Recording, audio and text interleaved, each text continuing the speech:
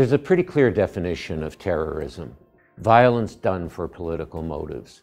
The video made by Parliament Hill killer Michael Zehaf-Bibeau is a textbook case. He says he's doing it because Canada sent troops to attack an Arab Muslim country, so he'll attack Canadian soldiers here in response. That's it. Then everyone acts as if he didn't say what he said. The NDP aren't sure it's terrorism. But if there is such a thing, this is it. The Conservatives release an anti-terror fundraiser saying they hate us for our values. They hate us because we love freedom.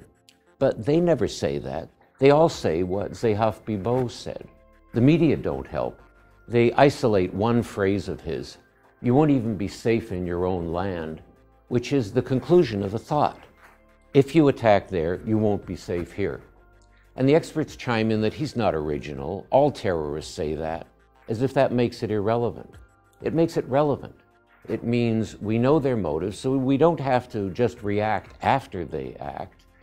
We can deal with the cause if we choose. That would mean changing Western foreign policy, but that would be a good thing. For over 200 years, the West has assumed the right to invade the Mideast repeatedly, and look at the results. Terror is terror and has to be dealt with. But this at least offers an excuse to do a long overdue foreign policy rethink. For thestar.com, I'm Rick Salutin.